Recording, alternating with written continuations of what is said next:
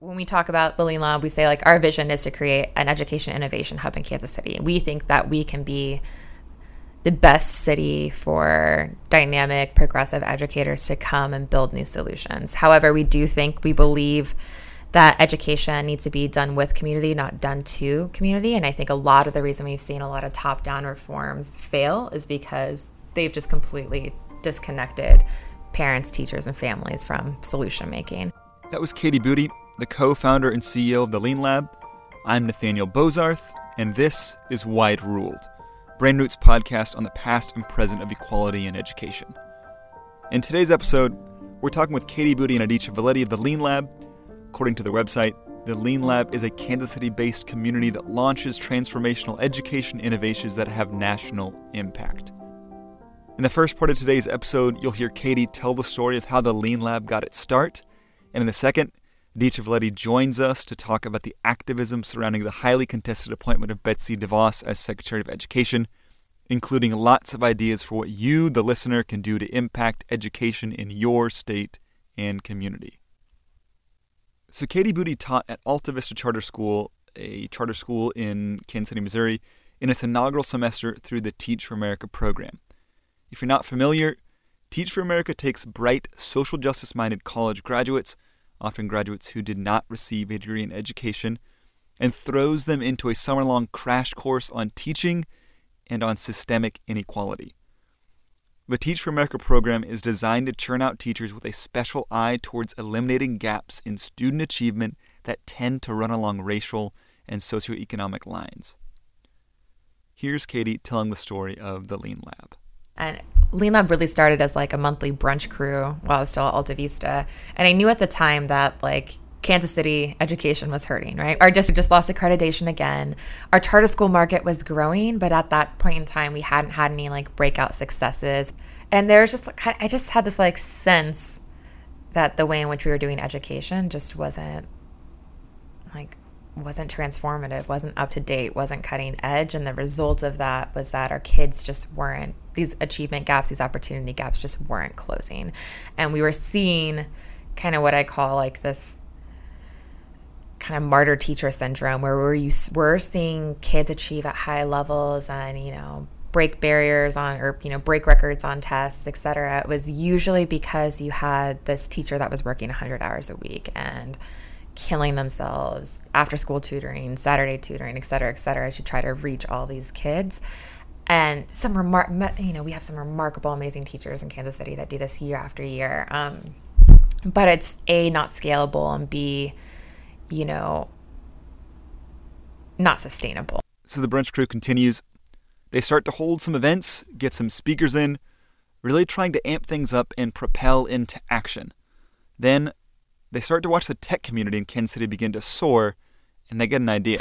And at the same time, we started hosting these, like the entrepreneurship scene in Kansas City started gaining a lot of momentum, and the tech community too. So kind of these things were kind of overlapping at the same time, and quickly realized, we had a lot to learn from the entrepreneurial community and the creative community too in Kansas City. Not only were they great at building community, they were also really great at talking about innovation, and really had fostered this culture of being able to share bold ideas, fail fast, fail forward, provide support. Fail fast, fail forward is a common mantra in Silicon Valley startups as well as startup communities across the country. Theoretically, this mantra is meant to normalize and even encourage failure as an acceptable route to success, exhorting entrepreneurs to use their failures as both impetus for reinvigorated effort and a learning opportunity, in the vein of Thomas Edison, when he said, "I have not failed. I've just found 10,000 ways that won't work." And that's kind of when the light bulb moment went off, when, oh my God, there are these mechanisms in which you can take an early stage idea, get resources for it, like have safe ways to test new ideas and then launch them, and thought, well, that could be the next step that's transformative for Kansas City education. It's not just to build community, but to also, create mechanisms to actually launch initiatives that can change the whole dynamic. That was back in 2013. Since that time, the Lean Lab has taken 3 cohorts of education entrepreneurs through their incubator fellowship. Their most recent cohort hosted entrepreneurs from 28 different cities and 3 countries. The Lean Lab has supported 16 educational startups in the 4 years since their founding.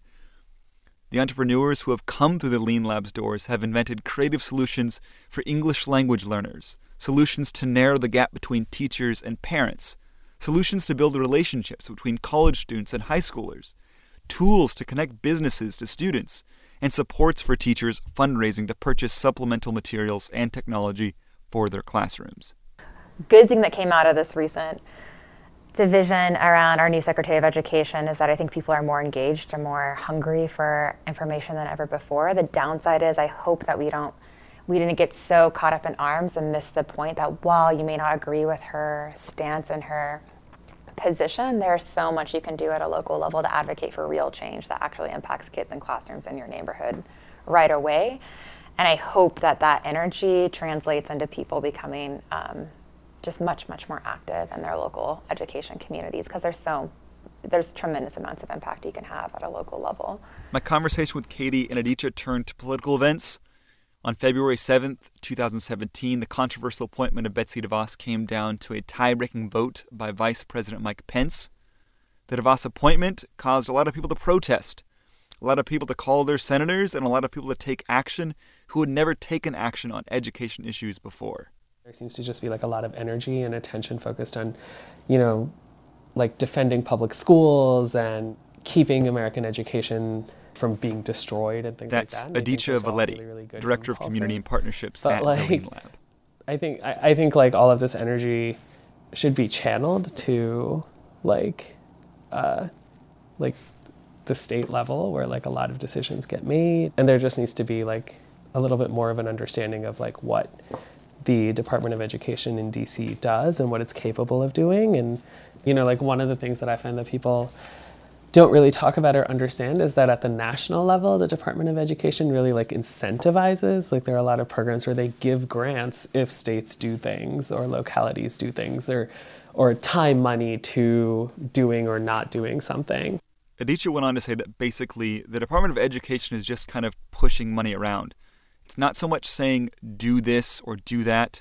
It's more like, if you do this, we'll have this money available for you, which is a pretty strong incentive. But at the end of the day, it does leave ultimate decision-making up to the states and even to the local school boards. Regardless of this reality, Katie and Aditya had a lot of reason to be excited about people being involved in the politics around education, because recent history had shown a conspicuous lack of local involvement with education. Here's Katie. What happened was just we couldn't find enough people that wanted to run. And typically what happens when you run for school board, just like any election, you have to get X amount of signatures from your district that say that vouch for you, and that gets your name on the ballot, right? And then it goes to election.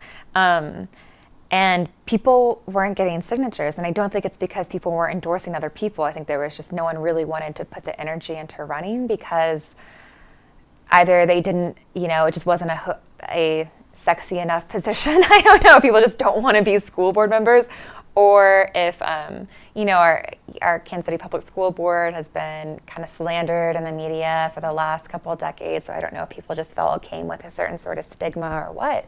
But unfortunately, that's what happened, is that there just weren't enough people that had gone through the process to get on the ballot. And unfortunately, what that meant was that it was a year where there was a lot of board turnover. 4 out of the 9 Kansas City Public School Board seats were vacant, to be exact. So this was a really important election in the sense that, really the whole entirety of the board makeup was shifting. And it was, they're shifting from provisional accreditation to trying to get accreditation, about to embark on a new superintendent search, like a very, very critical year for strong governance to need to be in place. So in the absence of those people, of people kind of self-appointing themselves to get on the board or go through the process, my role just behind the scenes was like trying to spread the word last minute, because we didn't get people that get on the ballot, like who might be interested, what kind of support might they need, what would take writing an effective write-in campaign, what does that need to look like, how can we support? So that's really what that ended up looking like. Katie got together with the Kansas City, Missouri mayor's office and put together an ad hoc PAC to this end.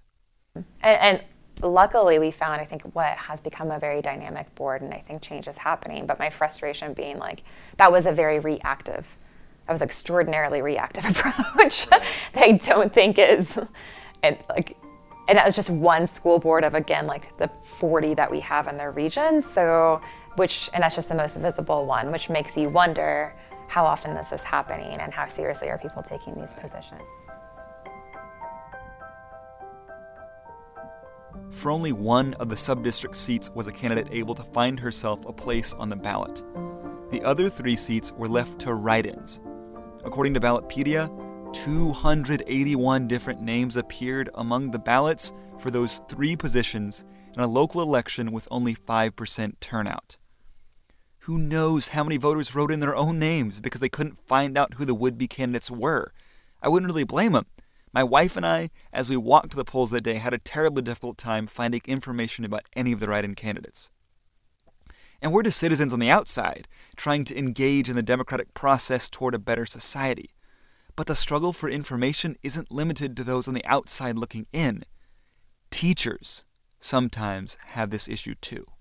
I remember when I was a teacher, like, I didn't even know what was going on in the classroom next door, much less in other schools in the district, much less in other schools in other districts. Like, you just sort of know your own experience. And even if, like, when I speak to parents, they know very much what's going on in the school that their child attends, but it's hard. It's hard to know what's happening on a much more macro level. And keep in mind that macro level could even be defined as like what's happening in other schools in Kansas City, much less like other schools in the state, much less other schools in the nation. And so because people just tend to be so siloed, it's also hard to sort of, take a step out and look at the diversity of what's going on and what people's needs are. Like, why is it, what are teachers and students losing by being siloed? Or what are they missing? I mean, on a basic level, there's that like camaraderie and sharing of experiences that, bring people together. So, for instance, I think like my first year teaching, like your first year teaching experience is typically terrible for like universally for all first year teachers. But you can feel like it's such an alienating experience because you are alone with, my instance, like 70 children every day, and like, or 200 in mine.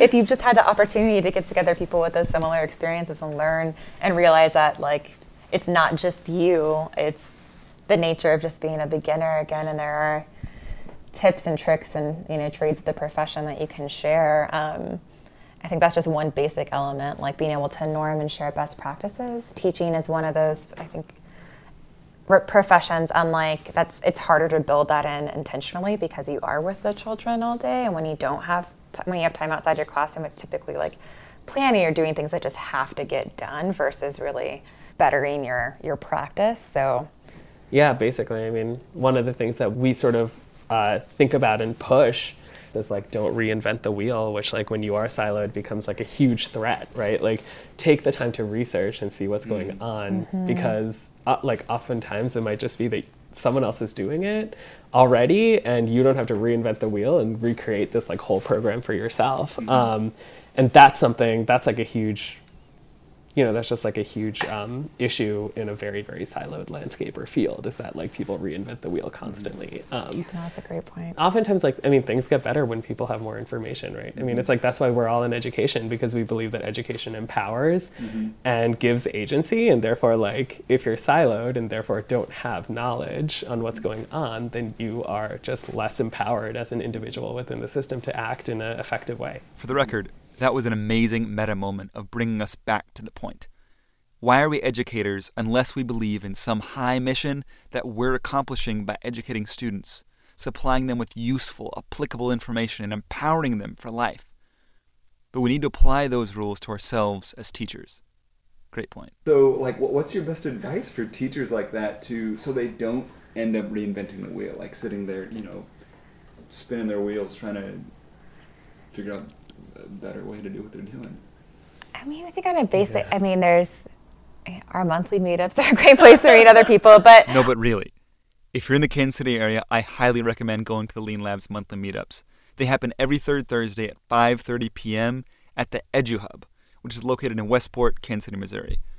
They do this really cool unconference model where there's some general comments, lots of time for networking, connecting with other people. There's beer and snacks provided. Then, if there's a topic you'd really like to talk about, you can add it to the board at the front of the room, assign a location to it, and you're sure to gather some people interested in weighing in on your topic. And if you're not in the Casey area, or the drive to Westport is too far, you do just like Katie and start your own brunch club to start having these conversations and moving into action. Okay, back to Katie on ways to not be an isolated teacher. I would have killed for something like Teacher Pay Teachers when I was then in the classroom, where you can go online and just look up. It's teachers who are sharing their lesson plans, and they get rated, and materials, and get paid. It's a way for them to get extra income, and people can, pay for or buy their master plans. That's teacherspayteachers.com.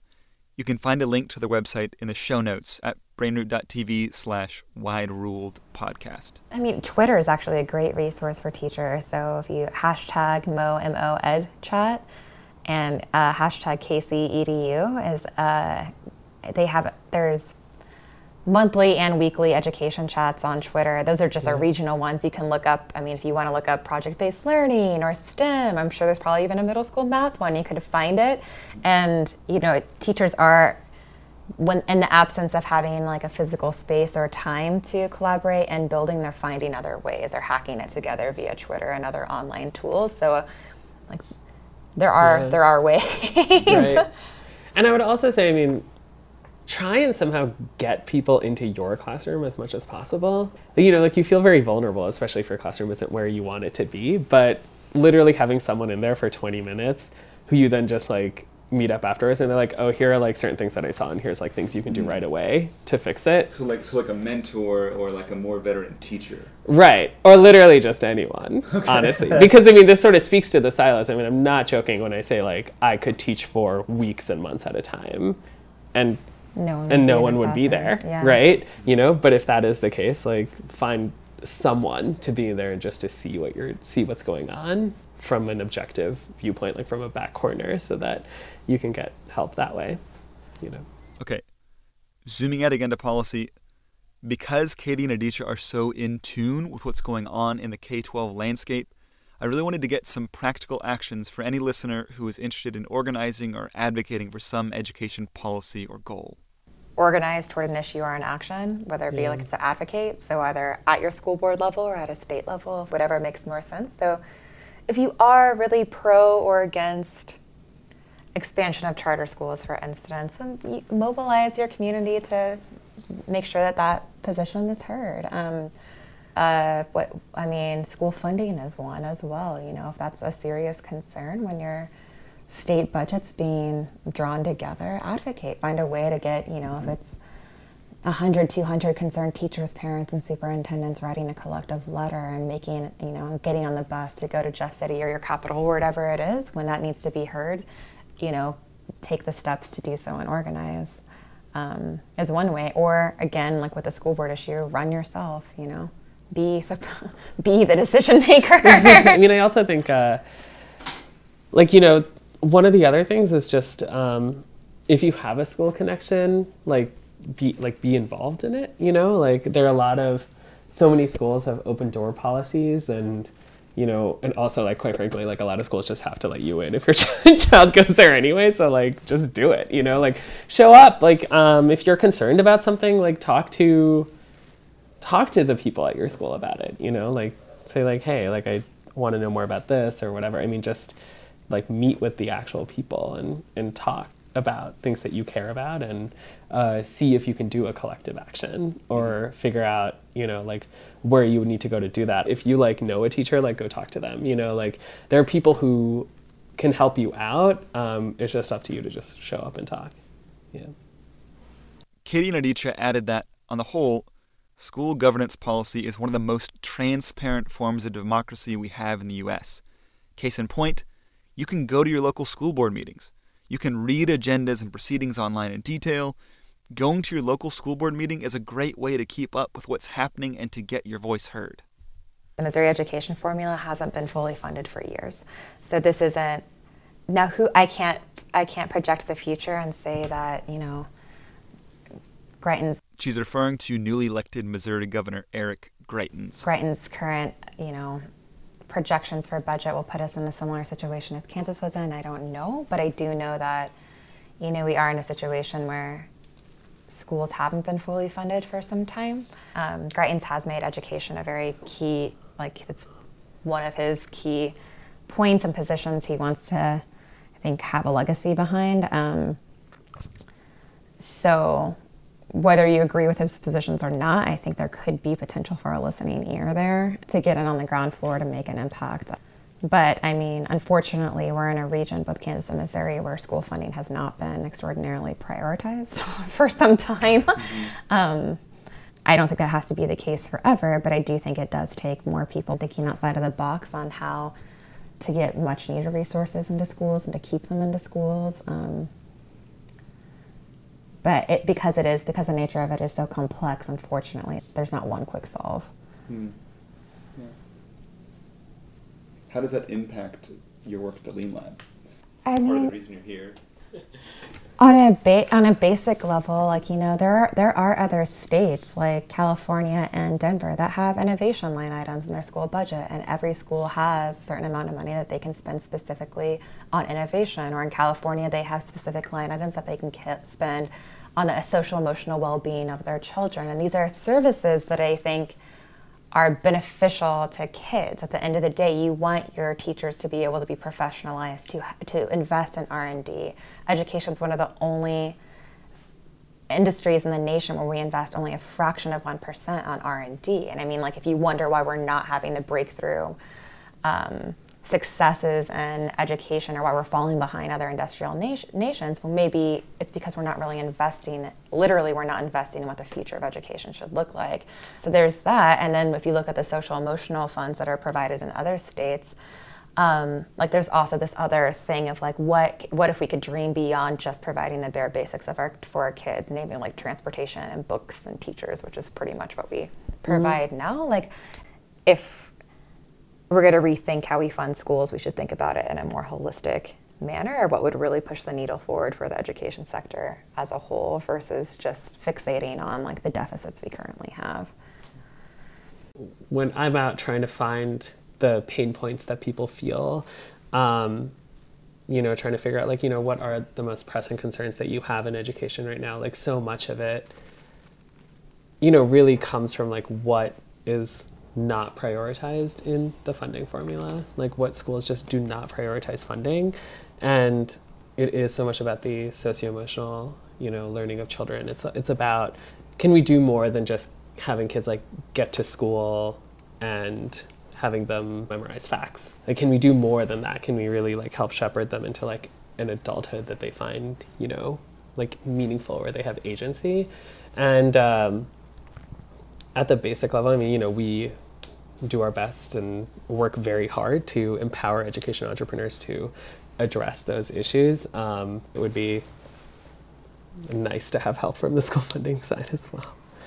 But I think that speaks to why we do exist as an independent nonprofit outside of the norm, because if education was investing in innovation and R&D at the rate of big industry like Google, who has their own innovation lab, and all the big tech companies that do, then there wouldn't be a need for us, but we're an industry that doesn't. So in that absence is why we exist, and why we're, a public charity, and that's how we're funded rather than a government agency. So that's why the Lean Lab has recruited education entrepreneurs for their incubator fellowship for the past 3 years. They hope that entrepreneurship in the education sector will lead to reform and renewal across the education system. This method of innovation lies in slight contrast to what was put forward in episode 1 by Brian DeLiesel and his grassroots group of teachers, who believe that the most sustainable and systemic change is going to come from full-time teachers in the classroom, not teachers turned entrepreneurs. Together, the Lean Lab and grassroots represent two different, though not incompatible, theories on what is going to bring the most and best change in American education. Thank you so much for listening to this episode of Wide Ruled. Part of the reason that this podcast exists is to highlight innovation that is happening around the country so that you, the listener, won't be isolated as a teacher a concerned parent, or an engaged citizen. To see the work cited for this episode or to find links to resources mentioned, go to our website at brainroot.tv/wideruledpodcast. And if you like what you've heard, please rate us on iTunes and share this episode. My name is Nathaniel Bozarth. I produce this podcast with executive producer Christopher Cook. This episode is dedicated to my friend Kyle. Thanks for listening.